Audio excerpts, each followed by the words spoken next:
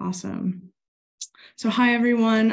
My name is Danny Zaki. For those of you that I have not met here before, I'm an organizer with the San Francisco Bay chapter of Sierra Club and work on bay, shoreline, and water issues.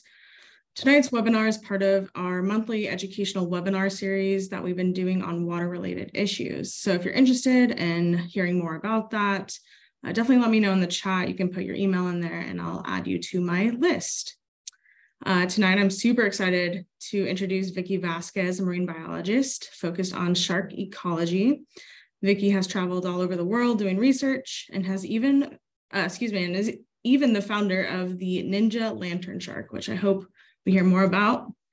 She also appears regularly on Shark Week, promoting lesser known species of sharks. And I feel really, really lucky that she's here with us tonight. So with that, I'll just pass it over to you, Vicky.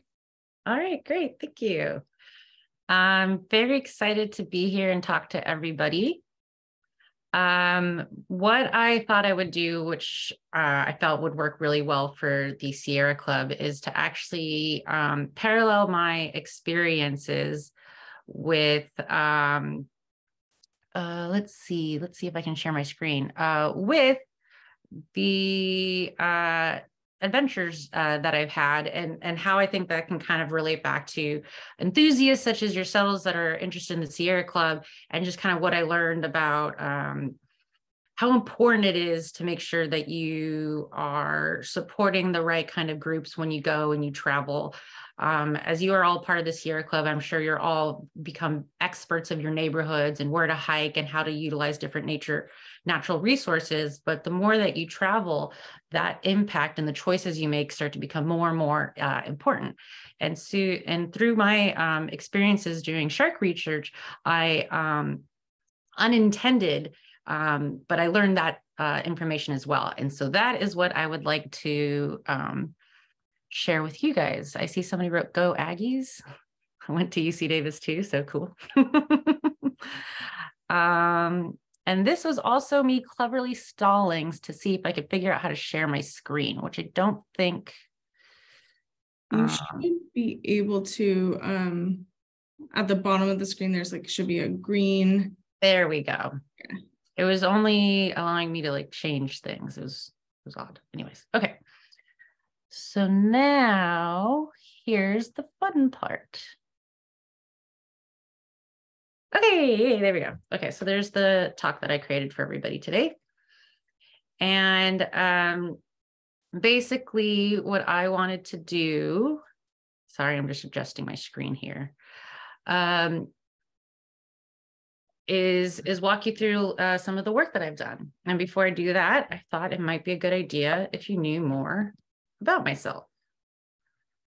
So I am a researcher, and primarily what I research are different species of sharks. My master's work at Moss Landing Marine Labs focused on deep sea sharks like lantern sharks, but I'm also very interested in coastal sharks like the sharks that we have in San Francisco Bay. So in my photo that you see here where it says researcher, we're actually getting ready to tag a soup fin shark. So I realize it's a bit of an unfortunate common name, but they actually have a very positive rebound story here in San Francisco Bay, which I had the opportunity of speaking about to Point Malate and the Bay and sharks in general. And another thing that I do is I'm an educator. So I go out to a lot of different classrooms and teach students from all ages, all the way from kindergarten to city college level, about sharks in all sorts of various forms. And then the last thing that I do is outreach. So something very similar to this, whether it is a talk doing public outreach, trying to reach anybody and everybody that is interested in sharks, but even through some really cool TV opportunities, which has included some episodes on Shark Week, which I would like to talk about at the end. And that were some of the photos that I was trying to make sure I got in. So a little bit more about myself and how I got started. I've always grown up fishing, which I realize is a little bit different for those who might come into marine biology world in a completely pure, activist diving approach, which I love and very much envy. but it's a good reminder that not everybody who is a water user, especially a user of the oceans, utilize it in the exact same way. And so I come from a lot of people who fish. This includes Venezuela, where my dad is from. So there's a picture of me fishing in Venezuela with my grandfather in the background. There's a picture of me fishing in San Diego. My mother is Mexican.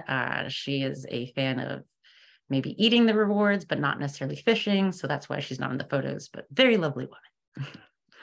So what I want to speed up to, though, was what got me going from just experiencing nature, as most of you do, to wanting to become much more focused, not just in biology and sciences in general, which I personally always thought I would do, but really honing in on sharks. And that was during a fishing trip to Guadalupe Island, Mexico. At this point, I only known the island as a location for fishing. I wasn't aware of a much more famous reputation that you might know of if you ever watch Shark Week. Here I just have a little picture of how tiny the bed was. For those that aren't used to going on boats, this might be surprising, but for those of you who aren't just hikers, but also divers, you might be aware that sometimes you get a very skinny accommodations when you get onto those dive liveaboards. Some of them are also pretty nice, but in my case, for a fishing trip, it was a skinny little bunk. And the point of me just mentioning all this is also to give you the idea of how much effort I had put onto this trip. And the picture that I'm about to show you is me about to get the largest fish of the entire trip, which was going to be a big moment because that meant that me competing against all the other fishermen, which, by the way, I was the only woman on the boat, I was going to win the jackpot, win all the money of the fishing boat. It was really cool opportunity, but then somebody yelled shark. So this was my moment of really combining the way I love and use nature with what became my career. The short version of this story is that in pulling up my catch, thinking I had missed the shark and was still going to get this award, I was wrong. And so in this picture, you see a fish head. I apologize if this is a little aggressive for some people, but hopefully it's not too graphic. What I just want to point out in the picture is actually my face and not the tuna head at all. Because the face that I'm making here isn't disappointed that I just lost the jackpot. I'm actually in awe because the tuna head that you're looking at here is actually still breathing. It's moving. It's something that you don't actually get from like a still photo. And this was really a significant moment to me because what I realized was actually the true intelligence of sharks. So what I had witnessed was a shark, a great white shark, very effortlessly swimming kind of past this tuna that I thought had gotten out of the way just in time. And what really this shark had done with no effort, it didn't look like it had swam faster. It didn't do any big dramatic, jaw behavior that you see on TV. And just with no effort, had gotten all the meat of this tuna, avoided that bony head, and yet had done this all so quickly that the head was still operating. So neurons are still firing. This thing still is trying to breathe. And that's when I realized there was so much to be learned about sharks and just the environment. What you kind of see on the TV side or what you might read about is never the same as what you experience. And so as you see me talking, the other thing that I want to impress upon all of you nature goers is how much that same power of telling a story is important, and that when you do it, you're having a really big impact on all the people that are listening, and they will make choices based on the stories that you tell them of your nature experiences. And so from that experience, I went to Mossel Bay, South Africa to learn more about great white sharks because they were so much more complicated than I realized. And the most interesting thing that I learned was actually on the far corner of the screen. I'm kind of showing with my arrow. You kind of get that picture of a great white that's sort of gaping at the camera, which is a lot of times what you see is kind of like a scary image of a great white. But really what a lot of this experience was sitting on the edge of a boat waiting for a shark to come by. And yes, sitting on the edge of the boat, because even though we were throwing chum in the water, The sharks weren't actually aggressive or dangerous. This isn't something I'm recommending anybody do by any means, but just giving you a more realistic idea of what it was like for me at this specific time doing this research. And sharks can actually only swim forward. They can't swim backwards. So when you're looking at this bait rope, don't think of an animal about to grab it and then tug backwards. Actually think of something that's just going to kind of pass by. And my goal is to actually remove the bait rope really, really fast, so the photographer in the far right photo can actually take a correct identification of the dorsal fin. And so that's the middle photo, is me getting the chance to take one of those identifications. So here is actually from that experience, what I realized was that the sharks were a lot more mundane than you might think. And also, South Africa is a huge spot for cage diving. It's one of the world's renowned hotspots for cage diving with white sharks. And it's also one of Shark Week's biggest locations for filming. And from there, this isn't the only great white shark hotspot in the world, though. The other one that I actually started to work in and actually became involved in the cage diving industry was much more local, Farallon Islands. And from these 3 different experiences, not all having to do with cage diving. One, I was recreationally fishing. The second one was actually research. And only at this point at the Farallon Islands did I become more involved in the industry part that a lot of people, the public, are more likely to have an experience with a white shark. And this is where I realized that it's actually really important to make sure that you're making the right choices with who you select as your cage dive operators, making sure that they operate safely with sharks. A lot of people can find the idea of cage diving controversial because of the idea that they put chum in the water. Well, the Farallon Islands is actually one location where you can still go cage diving and they don't throw chum in the water. With that said, there have been some studies in South Africa that tried to see if they could prove the sharks had any sort of habituation to the chumming that they did. And at the last time I looked at actual published scientific studies, there was no correlation. Not saying that should convince you or make you necessarily feel completely okay with cage diving or every single type of practice, but it just convinced me that it is possible to do cage diving the correct way. And it is possible to do it with chum, but as you can see with the Farallon Islands, they decided to avoid the option altogether. Now, going back to this whole cage diving with great white sharks, there are a lot of groups that play with those rules and abuse them. So if you've ever seen a shark inside of a cage, that actually wasn't because the practice of cage diving with great white sharks is actually dangerous itself. It's because there's these little tricks that different operators might do to try to give the clients that are in the cage more of a thrill. But in doing so, that can actually be more dangerous to the great white shark. Because if anybody remembers, I mentioned earlier that sharks can't swim backwards. So what happens is that if somebody is putting a big, attractive looking tuna steak, which is what often is used as part of the attractant to bring the sharks by, they use this steak, and then the shark gets really close and they move the steak at the last second, and the steak is now faced right at the cage. If they're not careful with the way that's going, the shark could go right into the cage and can't swim out of it.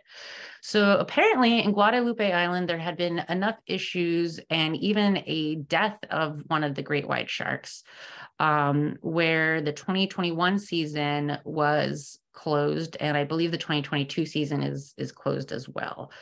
Now, this isn't to say that all charters are bad. If you can see closely, I put the photo source of one of the pictures that I got off the internet here, and that's actually a charter that I've personally worked with.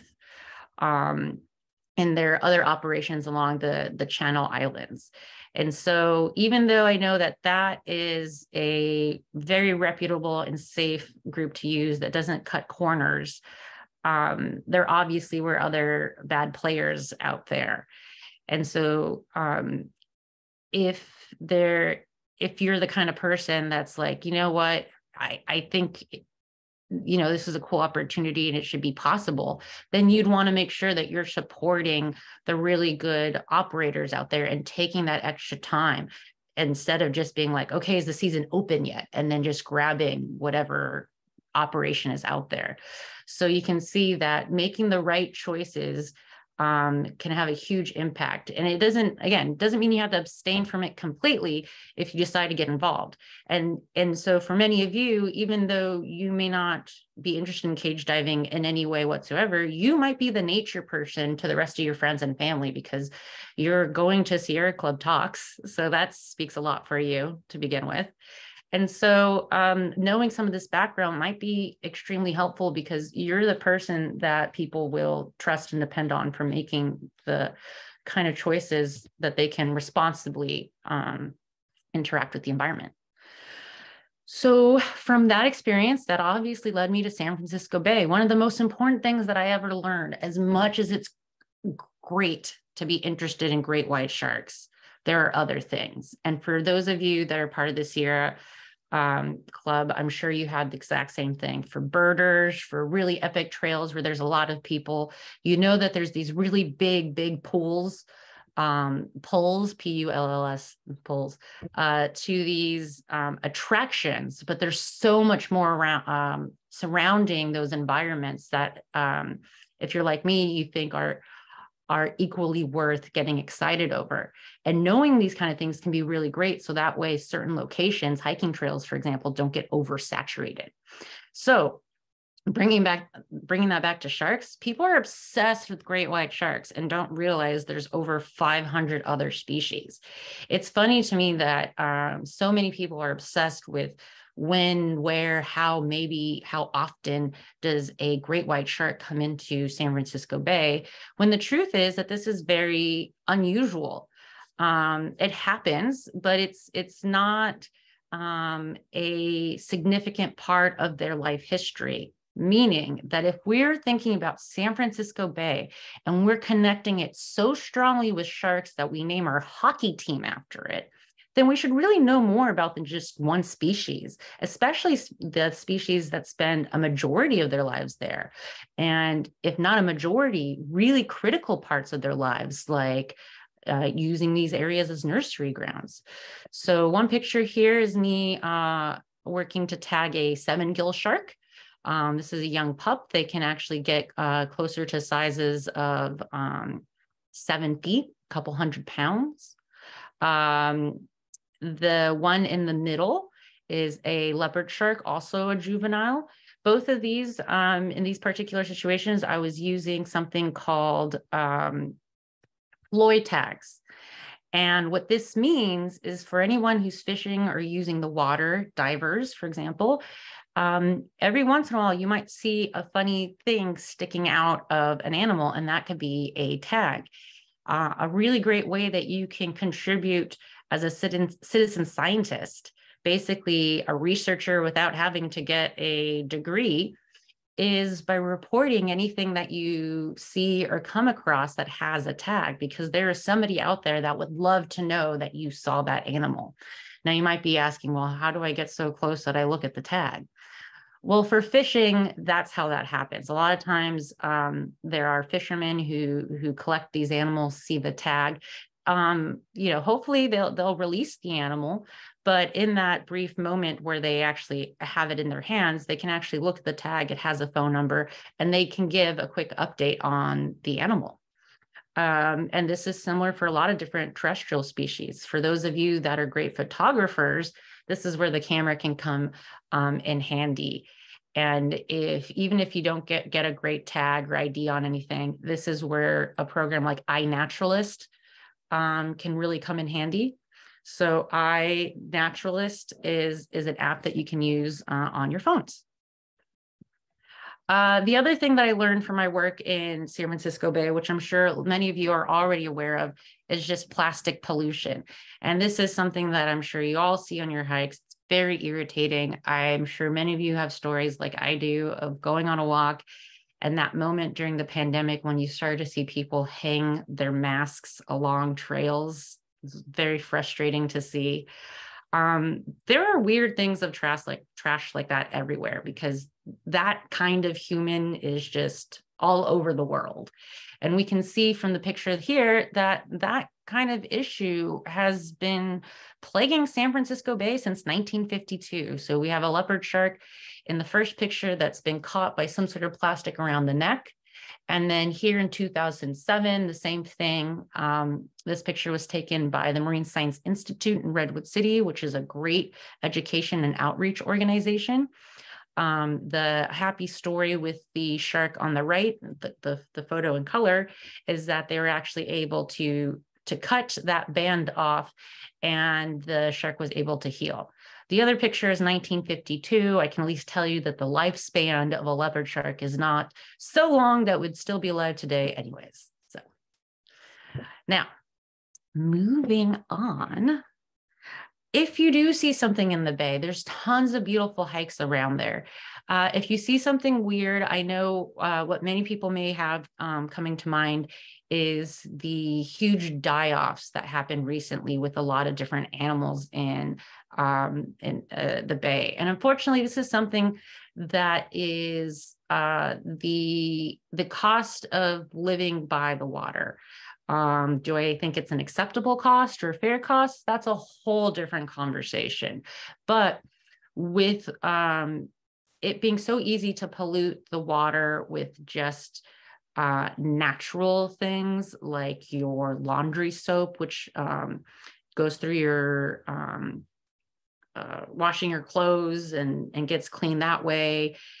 There's all these things that kind of sneak in and affect the water quality. San Francisco Baykeeper is a really wonderful resource where it may be hard to kind of pinpoint what exactly is the cause for one of these things going wrong, but there's so many that if you just see something, at least I wanted to make sure people knew that there was a hotline where they can go and they can report it. And I'm just realizing now I misspelled the bay. So it's 1-800 keep bay. So there's an extra E there. At least you can see it in the full screenshot of their report pollution web page. So you can also go to that. You can either call the number or you can go to their site. So again, there are things that you can do to try to help. And this is just what I kept saying over and over and over and over again as I was trying to do shark research. If I could do blinders with just shark research, that's probably what I would have chosen, because as you can see, that you realize how much of a responsibility people have. So now I moved on to lost sharks. And this seems totally left field, but it actually isn't. And it goes back to this whole importance that we all have of being able to speak and tell our nature stories. So lost sharks, if you look it up online, I'll start here, why I had these like sci-fi and TV things, is because if you just look it up cold, the lost sharks, you may not get to the right place. So make sure you add something in there about lost sharks, deep sea sharks, research, science, another keyword. But what you want to get to is something a little bit more like this piece from NBC News. The lab that I studied in at Moss Landing Marine Labs was called the Pacific Shark Research Center. And the head of that was Dr. Dave Ebert, who's also coined the lost shark guy, because he kept trying to let people know about these rare sharks, these sharks we don't know a lot about that really need our protection. And as you can see, the concept itself can be hard to get, because I bet all of you at home are like, okay, I get that this shark needs protection. That part clicks with me, but it's not lost. I know it's a hammerhead. Well, this is a lost shark. So the picture that should have just come up is a news clipping from BBC News. This is a ghost shark. It kind of reminds me of the dragon from Neverending Story. It turned out to be a new species that was mailed to my professor from grad school, Dr. Ebert. And in doing more analysis, they found out that it was actually a new species. Now you might be thinking, who goes around mailing random sharks? Well, in learning about all these animals, I started to realize how often new ones are being discovered. And it's insane. Here you have an electric torpedo ray. On the top, what just came out was a different type of ghost shark. This is Lana saw shark. This saw shark, it has literally a saw on its face. The next one is a barbed wire tail skate. So not a stingray. There's also a close group to the rays called skates. And so that's why I like to bring that one up. And another deep sea shark, this one called a dusky snout cat shark. The lab that I used to be in has described about 50% of all new species described in the last decade. And as you can see from these pictures, these aren't a lot of species people are familiar with, not a lot of the kind of animals someone would associate with the word shark. And this is how that term lost shark got coined. And in learning more about this and looking at a map very similar to the one that you see right here, that was put together by Dr. David Ebert, what you're looking at is a lot of hotspots around the world for sharks. And so what I was thinking about at this point in my career is like, okay, like I've traveled around for great white sharks. Now I want to travel for these lesser known lost shark species and really get the word out and learn more about them. And I was really interested in this question mark over here off of Central America, because as a Spanish speaker, not a great one. I speak it as a second language, but I still give it a try and I still do it because I thought that it would be so advantageous to be able to work with some of the Spanish-speaking biologists there and somehow be some sort of liaison. So I was really excited. And this was the huge vessel that they used to conduct this work off of the central coast of America. And this goes back to what I was saying a little bit earlier about another thing that I realized about lost sharks. In my head, I'm thinking traveling the world, and I actually ended up at the California Academy of Sciences. And that's not very far if you live in San Francisco like I do. And what I realized is how important museum collections are. So how are all these new species being discovered? How does my professor get one of these things mailed to him? Well, it's actually because a lot of times there's these things in museums that haven't been well looked at. So really what is often getting mailed to him is something that's been sitting in a museum for who knows how long. And I had a chance to participate in that. So here I am thinking that the way to help save the oceans is to go really far. And here I get the very obvious reminder of how important it is to go to museums, support museums, remind people of all the cool things that happen there and to remind people that they change. You know, they have different exhibits. They really try to keep in mind that they want to entertain you when you come to the museum. So I love that they think about that. And so going back to my challenge now of here, I thought I was going to go really far away. Instead, I'm looking at this shark that's been in a container for about 5 years. And here's a photo of the fresh specimen. So from my journeys of just field work, which is where we started this conversation, now I'm going into lab work and realizing that discovering and proving that a species exists is incredibly important. Most of it happens in the lab, and you're looking at, it kind of feels like Indiana Jones. You're looking at this old specimen that's already decayed. This is the one on the top. And yeah, what you would love is this. This is the picture of the exact same specimen when it was first collected, nice, fresh, alive. Wouldn't that be so much better? But to really do this work, and the reality of it is a lot of times things are caught through bycatch. Bycatch is when you are fishing for something like shrimp, and you, instead of catching exactly the shrimp you want, you catch a bunch of other things accidentally. And in that process, many of those things that you've accidentally caught, your bycatch, can die as a result. So this kind of work, looking at dead stuff in jars, can actually be really important, because you might be looking at things that were caught accidentally on a boat trying to fish for something else. In this specific case, I already showed you the research vessel. So really what it was doing was studying a coast that is incredibly popular for fishing, and getting a better idea of what the animals are there, because it's also a little difficult to get the specimens from bycatch. And unfortunately, sometimes you have to get them on your own.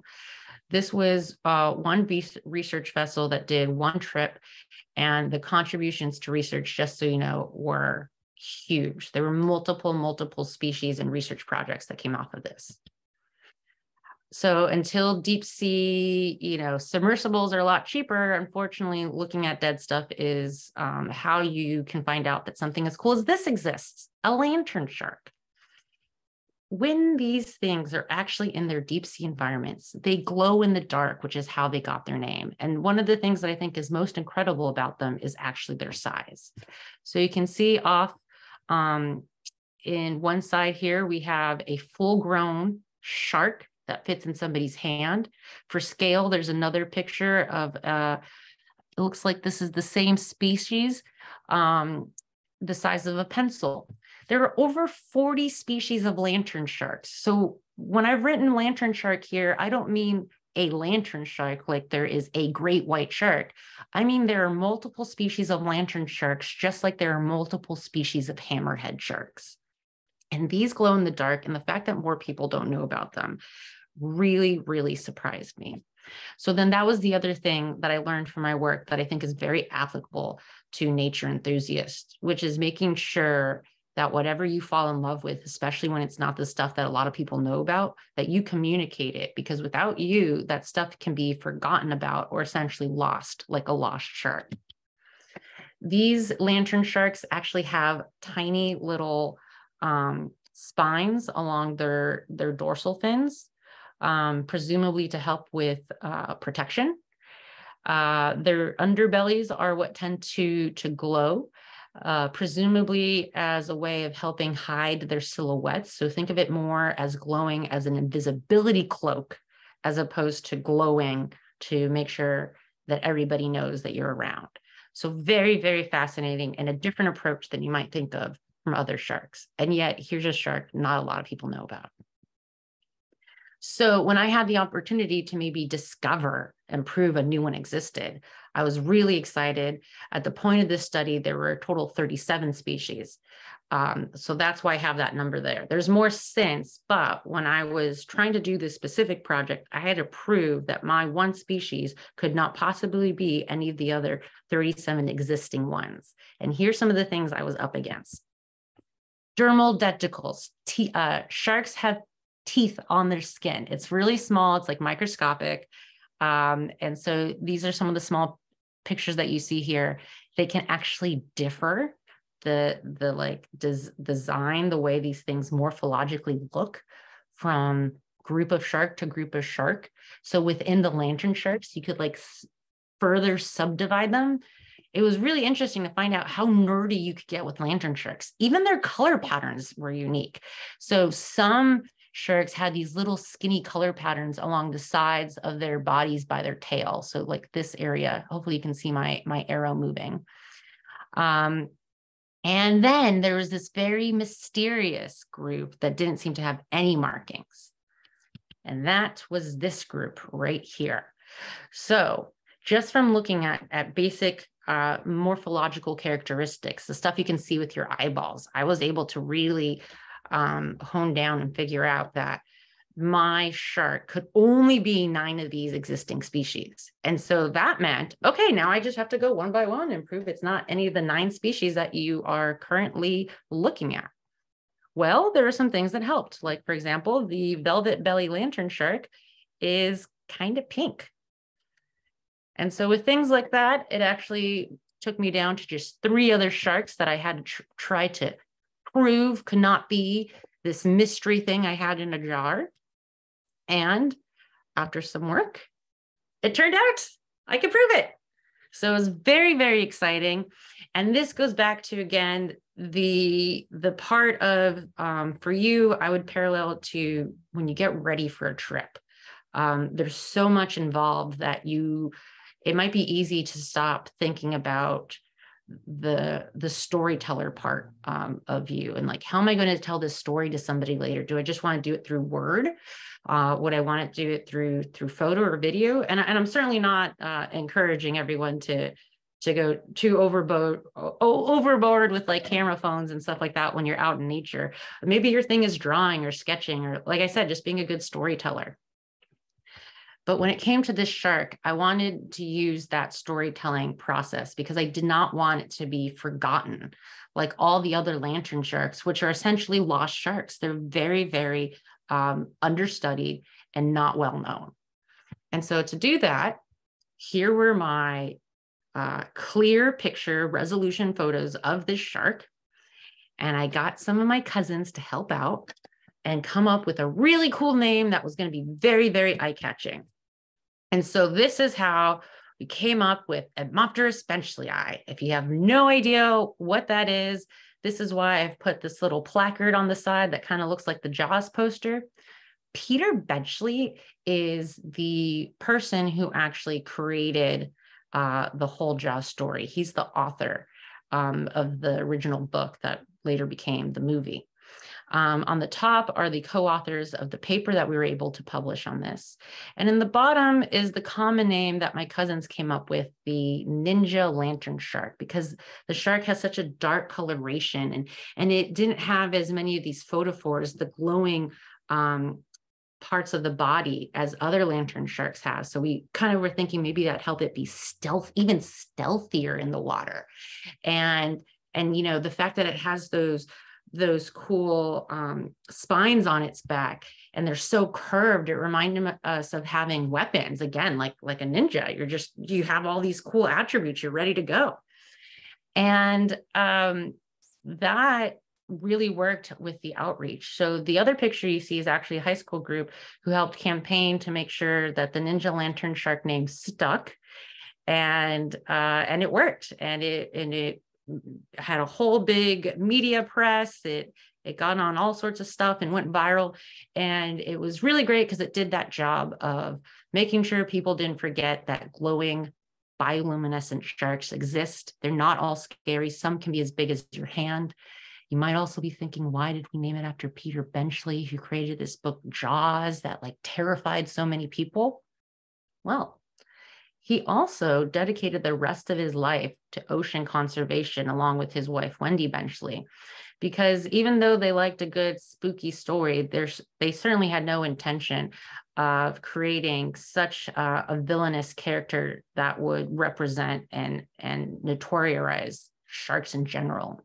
And so I think that's really important to remember, is that wasn't the purpose of the goal at all of Jaws, even though that can be hard to think of now, and especially knowing like how famous that is. But also think so many people nowadays that love Jaws just kind of love sharks. It's a weird combo, and it's not coming from a bad place. And so that is what we wanted to harken back to, is this idea of just a love for sharks, and remembering that there was something really positive that Peter Benchley did, and that was, you know, so much conservation effort. And of course, Ninja Lantern Shark is a fun, common name that can always stick around.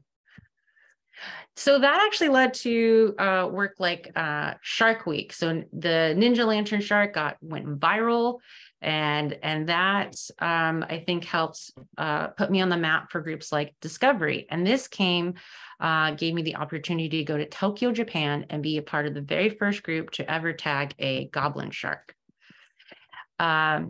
And the show that we were on for Shark Week was called Alien Sharks, Stranger Things. The big goal was to tag, keep going forward, this goblin shark, which you see that we did. It was a wonderful experience in the process of writing up the paper. But there's a lot of other amazing sharks that we saw. Here, I love this story. This is the Japanese cat shark. This is part of a species called demon cat sharks. That's the one that you see the three of us holding. Because these sharks are so rare and difficult to see, the screenshot of a shark that you see underwater is actually a close relative to it, just so you get an idea of what it would look like in the water. But that is not actually the species itself, because that is how hard it is to see them. The reason I'm showing you that picture is because in the middle of all that other Shark Week craziness, I'm like, I can't believe all these different species of deep sea sharks I'm seeing: a bird-beaked dogfish, kite fin sharks. The two professors I was with, Dr. Ebert is in the middle, and Dr. Kazuhiro Nakaya is on the far right. Well, my right, since I'm looking at the screen. They were so excited to see this Japanese cat shark, more than all these other ones. And this is much smaller than the other ones we were seeing. We're looking at these 6-7 foot long sharks. But this one was the shark that Dr. Nakaya had discovered himself in 1975. The photo you're looking at was taken in 2017. That was the first time he had ever seen that shark alive. So I just wanted to point out how happy he looks and what a special moment that was for us. And that wasn't the only shark that we saw. Hopefully this video will work. I don't know if the sound will, which is completely fine, but what you're looking at.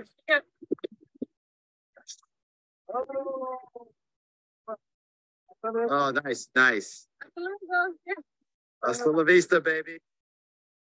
Okay, so what you were looking at there was the release of one of Japan's angel sharks. They actually have two different species. They have the Japanese angel shark and they have the clouded angel shark. I believe I'm saying that correctly. And so it was also just this wonderful experience. As you can see, they're getting to, look at these amazing sharks with these top research biologists, getting to see them go swim back in the ocean. Here's a couple more that we saw. The one in the far corner that my arrow is over is a frilled shark. These things can get 7, maybe 6 feet long. They're very skinny. It basically looks like a snake in the water. They're very fascinating. One of the most ancient sharks out there. The one in the middle is adorable. It's a type of, this guy was another type of cat shark. It's like a shy shark. And as you can see, because we had taken it out of the water, we're putting it back shortly after this photo. It's kind of hanging in a bucket of water at that moment, but its response to being scared or disturbed is to curl up like that. So I love this picture just as a reminder that sharks aren't not just different, but they behave different. They're not all these apex predators that are the top of their food web. Some are like this little shark that are just like, I just want to hang out under rocks and the rest of you leave me alone. And just, very sweet and adorable looking. The one on the far right is a saw shark. As I mentioned, these are amazing animals to see in real life. They have chainsaws on their face. Nothing, I don't think, can ever get cooler than that. And the thing that I learned from this trip was that Tokyo Bay is filled with amazing species. I'm holding another lantern shark that we think might be very unique, or at least interesting, worth a look at. And it's just because one, we were surprised to see it there, but two, just the colors of it. You can see it's kind of got this purple shimmer, beautiful eye. And this next video that I'm going to show you is something that we don't always get to see in deep sea shark science. which I didn't get to see with the Ninja Lantern shark.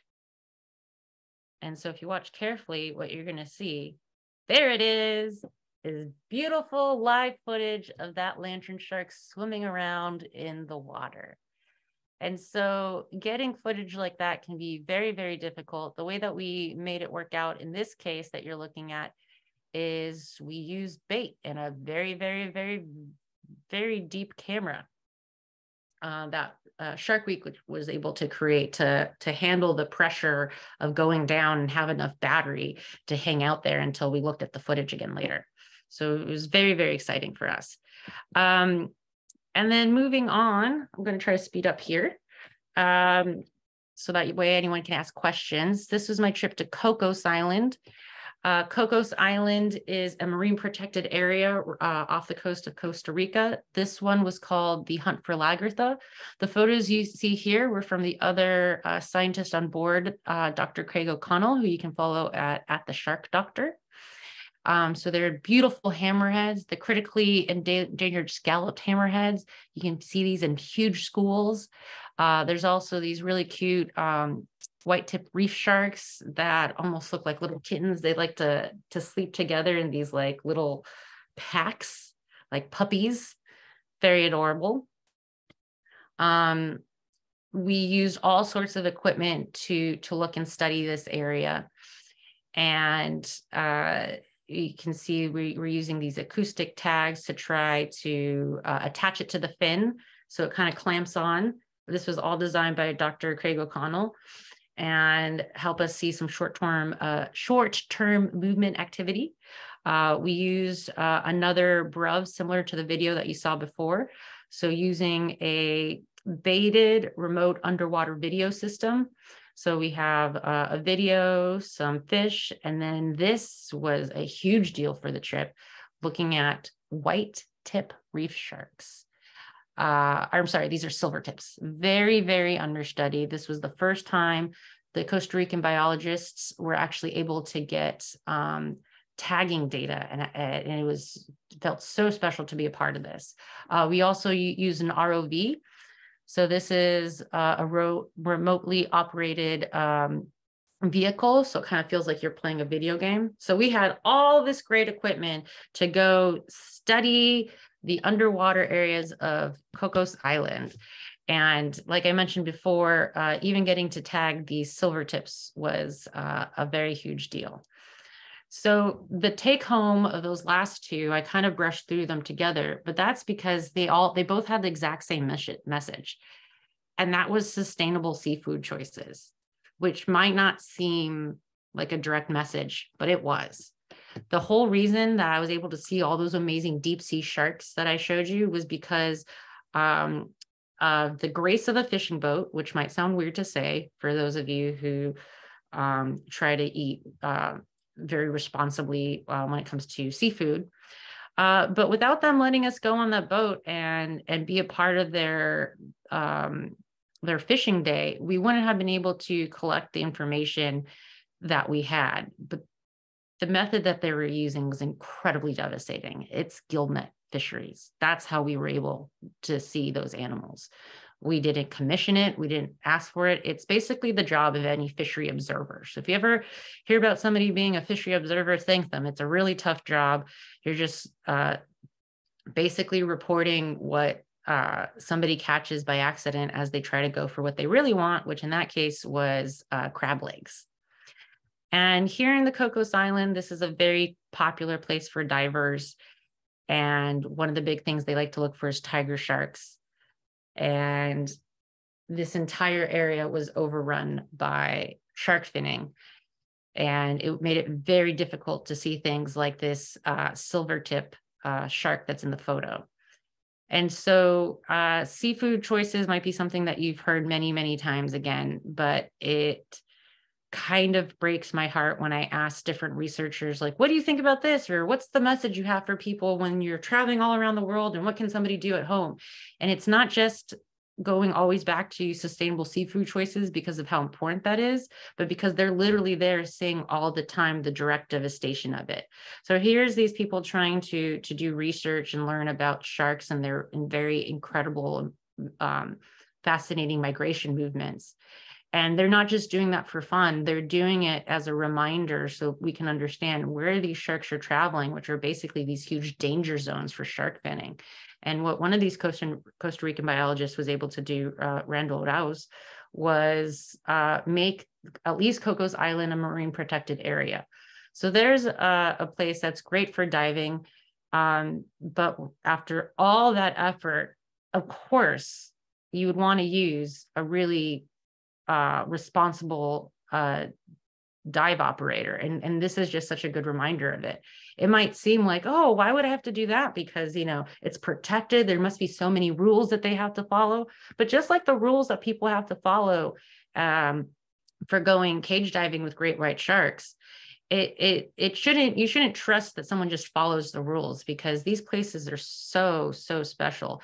And that's what I really learned from Cocos Island, was just don't just put your trust into something just because they're supposed to take that responsibility.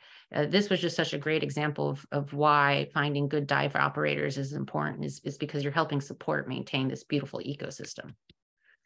More recently, and I'm going to go really fast on this last one, but there's only 3 slides. And that was my recent trip this year to Papua New Guinea for epaulet sharks.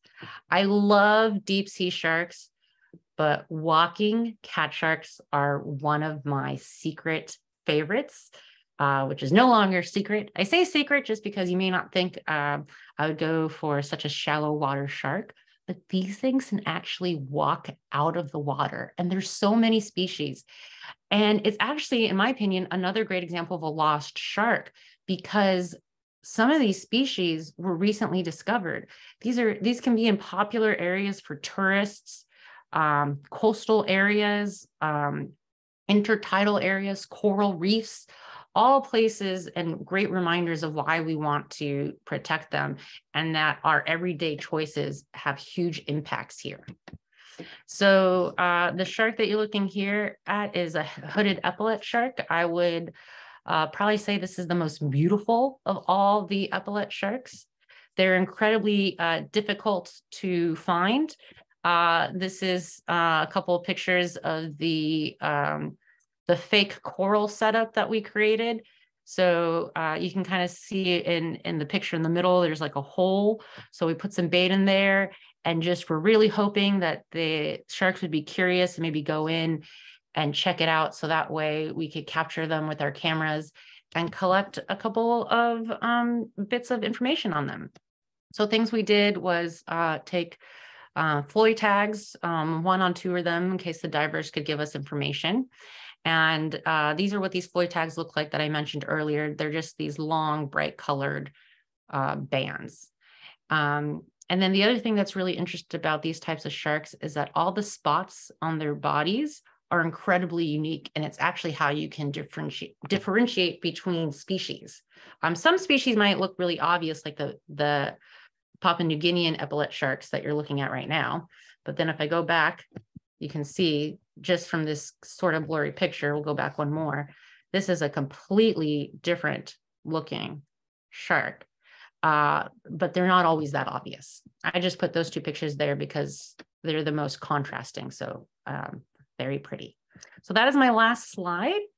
I will stop my sharing now. And if anybody has questions, I'd be happy to take them. Thanks for listening. Thank you, Vicky. That was incredible. I'm going to ask folks, if you have questions, you can go ahead and put them in the chat or raise your hand. We do have a question already from Will, who I will say is 5, staying up and watching the presentation. So that's great. Will asks, what color blood do hammerhead sharks have? Oh, good question.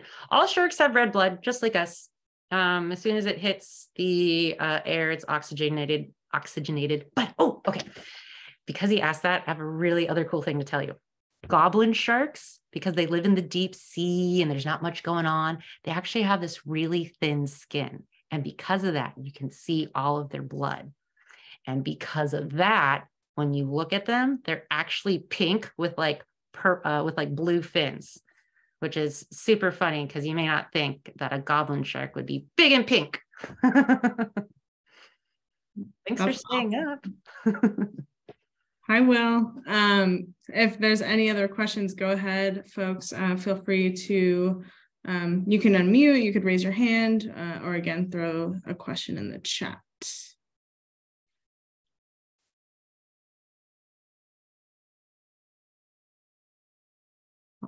I have a question if no one else does. My question is if you could go to any place that you haven't been yet to do shark research, where would you go next?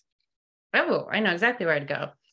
I would love to go to where my family is from in Venezuela. Unfortunately, it's a bit of a dangerous area, which was similar to Papua New Guinea. And so in going and traveling to places like that, it's really helpful when you have resources like the Discovery Channel, because they made the trip to Papua New Guinea really safe. They had I should have showed you a picture of this. They had a security guard there for us, and it was like the Kardashian security guard whenever they go to Australia. So we're pretty cool. But honestly, all the people we met were incredibly kind and nice. So yeah, but Venezuela is the short answer. Awesome. And it looks like Will has another question. Go ahead, Will. What do goblin sharks eat? Ooh, goblin sharks like to eat other fish and maybe even little shrimps. And if you can find a video later of a goblin shark, I wish I could have shown one, but their mouths go really fast like this, and they're the fastest jaws in the entire world. Awesome. Let's see, are there any other questions at this time?